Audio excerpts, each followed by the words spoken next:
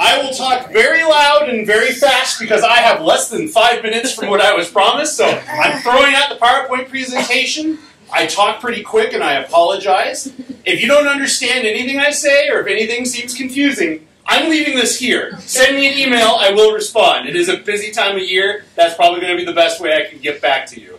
My name is Dusty. I also respond to hey you, if you forget that.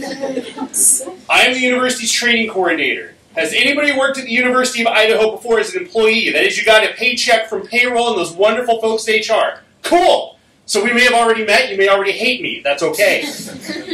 This is for all the new people. Well, I think I just accidentally quoted Starship Troopers.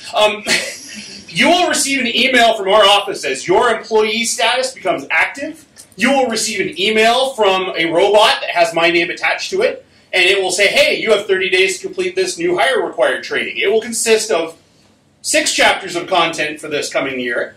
You'll have 30 days from the date that that robot contacts you. After that, the human Dusty will take over and start doing an audit and follow up with you. And like, hey, I just looked at the gradebook in Canvas. It'll be deployed to Canvas. It looks like you still need to complete the training. Can I help you? And at that point, you should reply immediately and say, yes, Dusty, I need help. Or no, I completed that training. Leave me alone.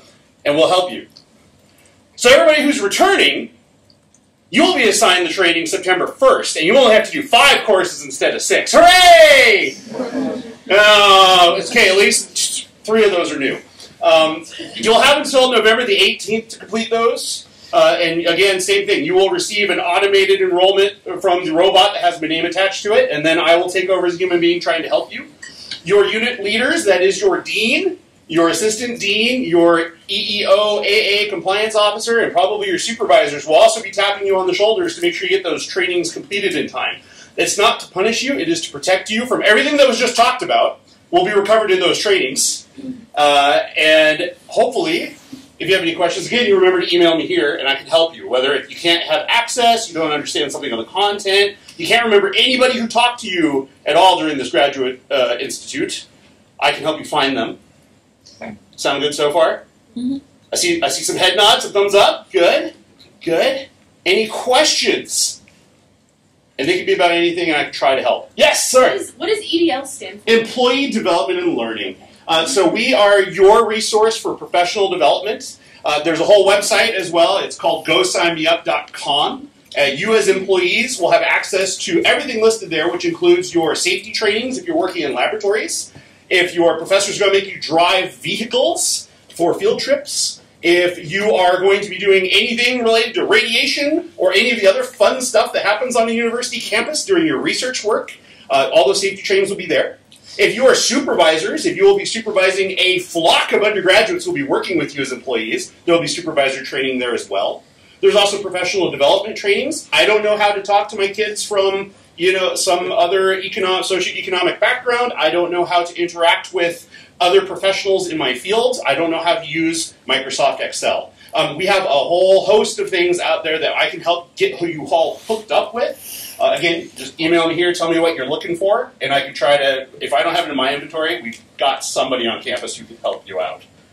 I will be sorry in advance if I fail you and I can't help you personally. Great question, though. Any other questions, comments, concerns? Yeah? How long does the training normally take, sir? Normally it should take 2 hours.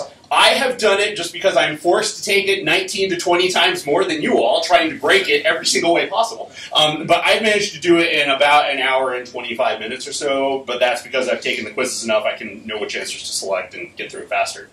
It is broken up in a way that, again, new people get 6 courses, returning employees get 5. You can do 1 course, and they're broken up to be about 20 minutes a pop. It will save your data in the Canvas system, so on the cloud, and then you can come back to it. So you don't have to sit down and do that 2-hour chunk at one go. I did when I was in your seats because it just made my life easier, and I forgot about it until the next year.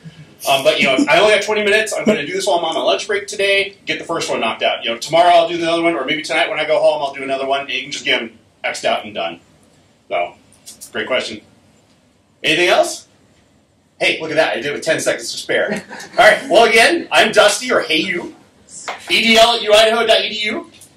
And if you have any questions at all, I'm not just your training coordinator. I'm also here for you, part of the Vandal family. So ask any questions at all if you're too nervous to approach anybody else who's been up here today. Thank you. You've been wonderful.